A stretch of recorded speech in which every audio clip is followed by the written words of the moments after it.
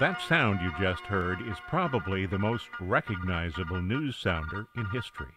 The ABC radio network used it until the late 1960s when it split its single network into four. Remember?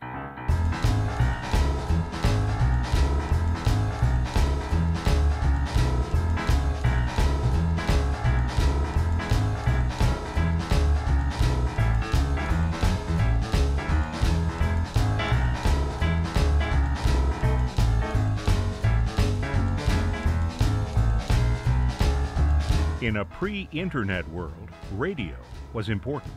In Bellefontaine, we listened to hometown WOHP and to the Dayton stations, WONE and WING, sometimes to WCOL in Columbus, where West Liberty's Bob Harrington was a DJ.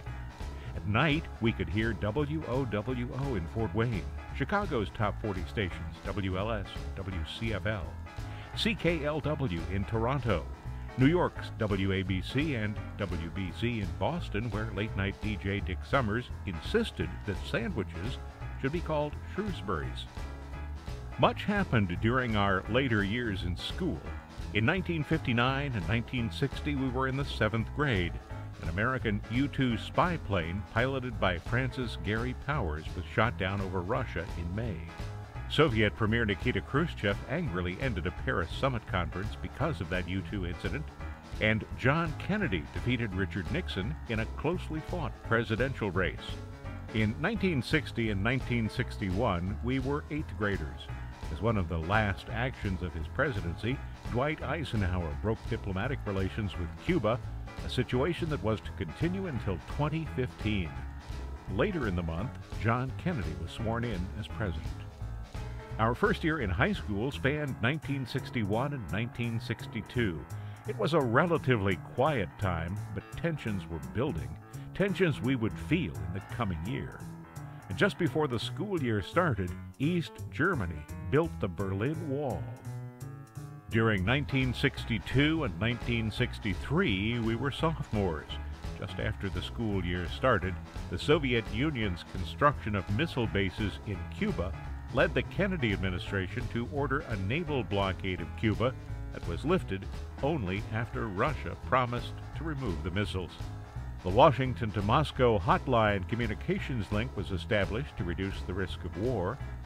Dr. Michael DeBakey implanted an artificial heart in a human for the first time at Houston Hospital in April. In 1963 and 1964, we were juniors. On November 22, 1963, President Kennedy was fatally wounded in Dallas. Lyndon Johnson became president. Nelson Mandela was sentenced to life imprisonment in South Africa. He was eventually released 26 years later and would become president of the country. 3 civil rights workers were murdered in Mississippi shortly after the school year ended. In 1964 and 1965, we were seniors. Shortly before the school year started, Congress approved the Gulf of Tonkin Resolution after North Vietnamese torpedo boats allegedly attacked U.S. destroyers. Nikita Khrushchev was deposed while out of the Soviet Union in October. Malcolm X was fatally wounded at a Harlem rally in New York City in February of 1965.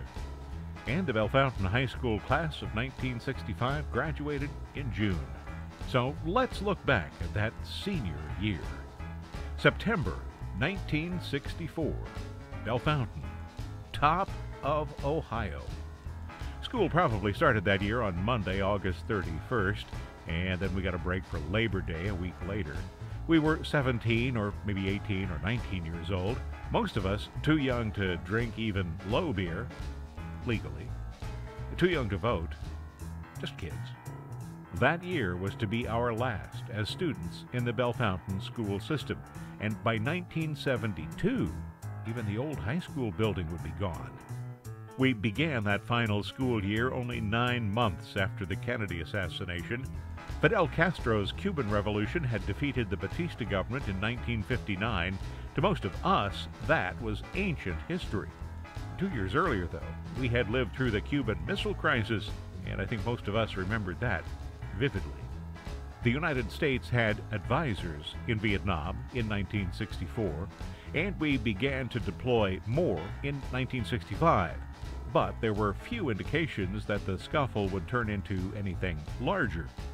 Following 1965's Gulf of Tonkin resolution, the U.S. began bombing North Vietnam.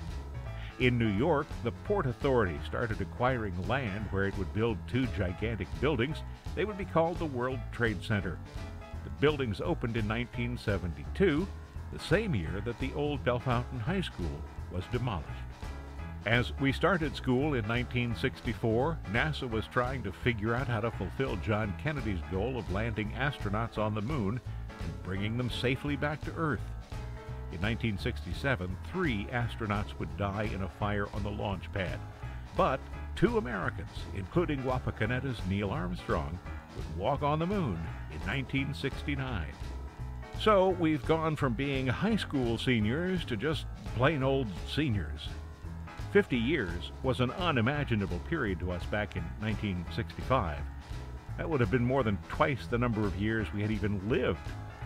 Some of our teachers were 50, and of course some of our parents were 50, but they were old, and imagining ourselves even 30 years later wasn't very easy. Here we are, though, at the 30th anniversary of our 20th class reunion. Or maybe it's the 20th anniversary of our 30th class reunion. Or perhaps the 10th annual recognition of the 25-year anniversary of our 15th class reunion. Whatever. We are now older than our teachers were in 1965. We are older than our parents were in 1965. We are probably older than we thought we ever would be. We're old. But consider the alternative. Or don't. Instead, let's look back at those days in the mid-1960s.